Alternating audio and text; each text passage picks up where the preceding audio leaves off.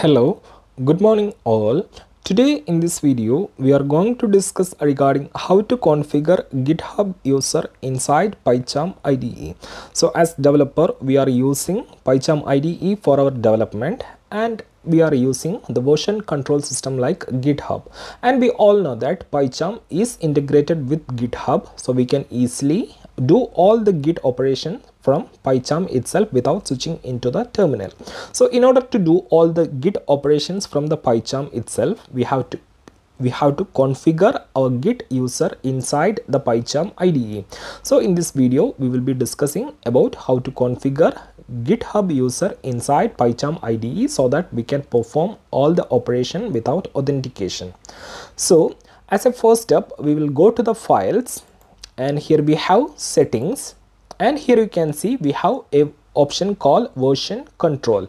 So if you click and expand that, here we have GitHub. So on clicking that, here you can see no GitHub accounts added, add your account. So simply I'll click on add account, which will ask me for my login and password of GitHub.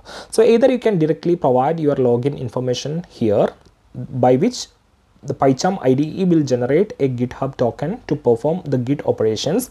But as I have already a Git token with me, I'll enter my Git token here and I'll click on login. Then you will see my GitHub account details is shown here. Here you can see odoomates. So we have successfully added our Git user to the Pycharm, and I'll click on apply and OK.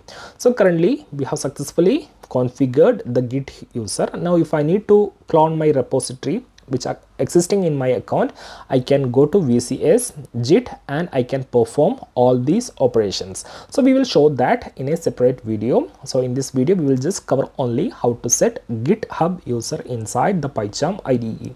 So that's it for the day. Have a nice day. Thank you.